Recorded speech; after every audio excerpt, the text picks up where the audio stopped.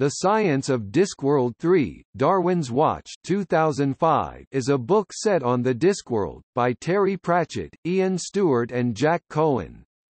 It is the sequel to The Science of Discworld and The Science of Discworld II, The Globe. According to Stewart, as with the first two volumes, the book alternates between a Discworld story and a serious scientific discussion. The Science of Discworld series is arguably unique in style, we call it fact-fantasy fusion. The scenario allows serious discussion of solid, current science, without distorting it into yes, pigs really could fly given GM wings or whatever.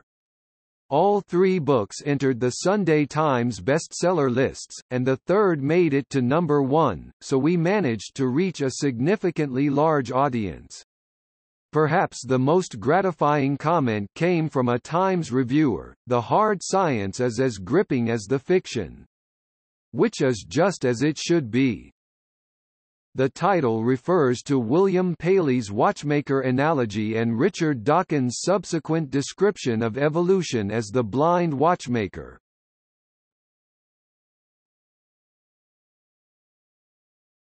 Topic: Plot summary.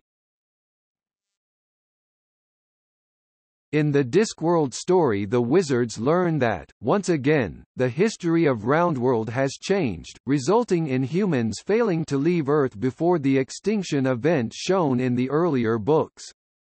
They discover that the difference from established history was that Charles Darwin wrote a book called Theology of Species, which described how evolution must be controlled by a creator. This was generally accepted by both religious figures and conservative scientists, and led to a certain stagnation of thought, preventing the eventual invention of the space elevator. When the wizards try to correct this, the potential futures of Roundworld go mad.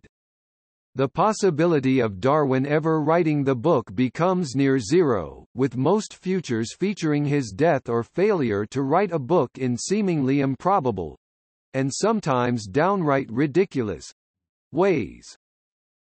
The wizards eventually deduce that Roundworld has caught the attention of the auditors of reality, who approve of a universe which runs on unthinking rules, and disapprove of humans, who try to make it more like the Discworld.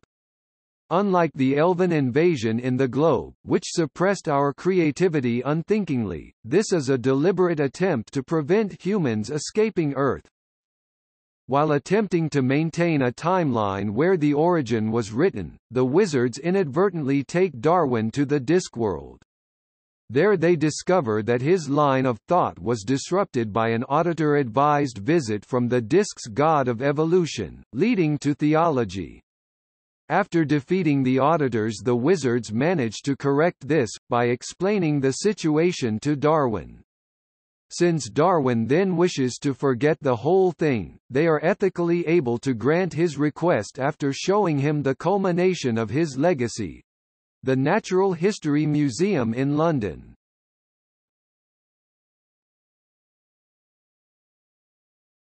Topic: Ideas and themes. In the discussion section, Cohen and Stewart examine the theory of evolution and the changes in the idea over the years. They also explore how scientific theories happen in general, and how they differ from other ways of thinking, as well as a brief diversion into the concept of time travel. The Discworld story reflects all this, as the wizards must ensure that the origin of species is written to maintain Earth's history. At the 2006 Discworld convention, Cohen and Stewart explained that they originally drafted a very different outline for Science of Discworld III, in which the wizards visited various different fictional versions of Mars: Ray Bradbury's Mars, H.G. Wells' Mars, Edgar Rice Burroughs' Mars, etc., culminating in the discovery of a Discworld version of Barsoom, a square, red world, on the back of 4 thoats, on the back of a giant Zetidar. This was abandoned when it was realized both that this discovery would have to have repercussions in later books, especially if, as planned, the Martians invaded, and also that Barsoom was close enough to sword and sorcery in any case that transplanting it to the Discworld setting did not alter it enough to be funny.